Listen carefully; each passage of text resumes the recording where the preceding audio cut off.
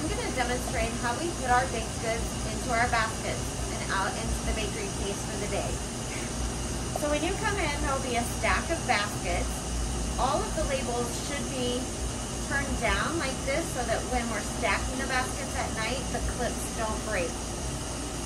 So when we're ready to put our baked goods out, we want to be sure that we push the label back and make sure that it's straight and not crooked.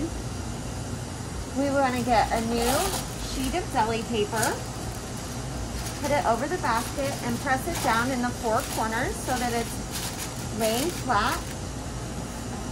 These are oatmeal cookies that we're putting out. We want to check our bread to make sure it's not hard and stale. If it is, we want to put a new piece of bread in. And we just put 2 or 3 cookies in the basket. We don't overlap them. They are soft and they'll break if we overlap them. So it should be like that. And they're ready for the bakery case.